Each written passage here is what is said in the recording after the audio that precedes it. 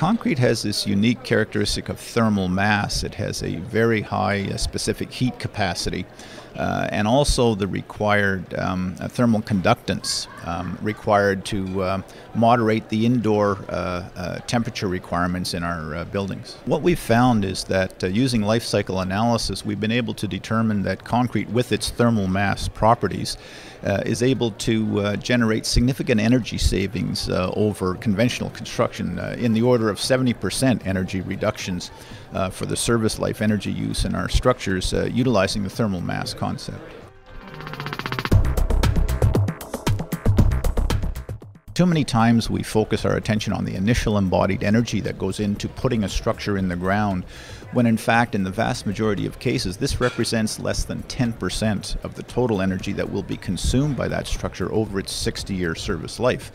The characteristic of concrete is that when you couple it with geothermal energy sources, which is energy available immediately below our feet in the crust of the earth, we are able to temper the fossil fuel energy demand in heating and cooling our structures to the point where we can develop 70% energy savings in our concrete structures.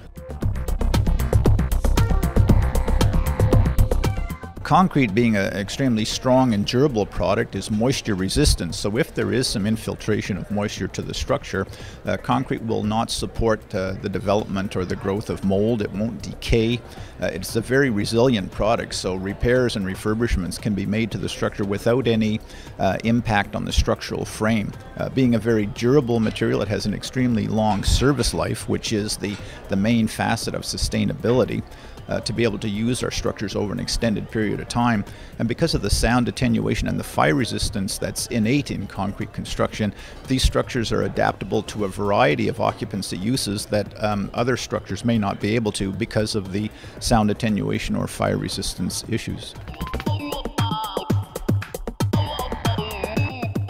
Concrete is the most commonly used construction material in the world. People don't realize that twice as much concrete by mass is used than all the other construction materials combined. So annually we're producing twice as much concrete as we are all other construction materials. It's the foundation of our infrastructure.